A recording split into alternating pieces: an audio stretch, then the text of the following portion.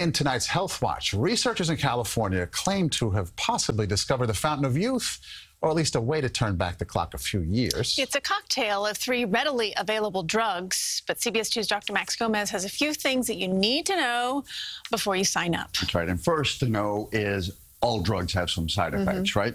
Now, this was a very small study of just 9 older white men that compared their biological age to their calendar age. After taking the drug cocktail, their biological markers of aging actually reversed and got younger by an average of 2.5 years. I feel tremendous. It's the never-ending search for the fountain of youth, turned into the hit movie Cocoon by Ron Howard, where senior citizens get younger by bathing in a pool filled with extraterrestrial alien pods. But the reality is we haven't found the secret to anti-aging, although we do know that it has to do with our DNA and our cells. Over time, the programming language in our cells, the DNA, it becomes corrupted. And that corruption is just like how the software on your computer gets damaged.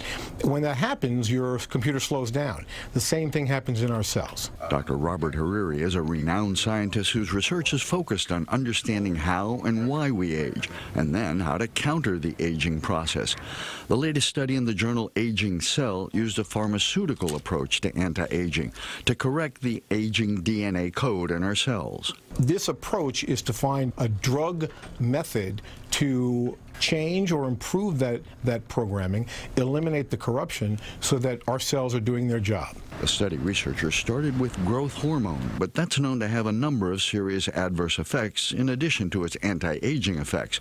So they added metformin and DHEA to counter those adverse effects. That led to a 2.5-year reversal or improvement in a number of biological markers of aging, in effect making their cells biologically younger than their calendar age.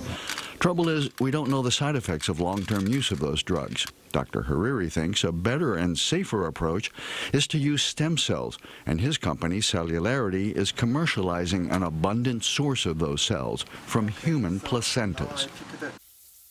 Now, the beauty of placenta stem cells, in addition to their abundance, is that they're one-size-fits-all, meaning they don't have the cellular markers that alert the immune system and ultimately lead to rejection.